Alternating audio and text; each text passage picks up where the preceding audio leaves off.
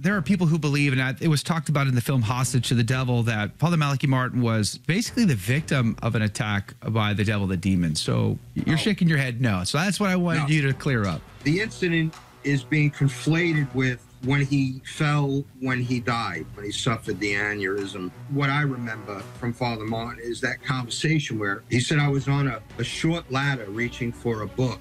And he said that the next thing he knew, he was upside down, coming down on his head.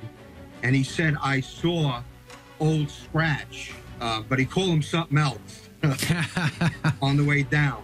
And it certainly didn't happen twice. So I think that what's happening is people are confusing the situations.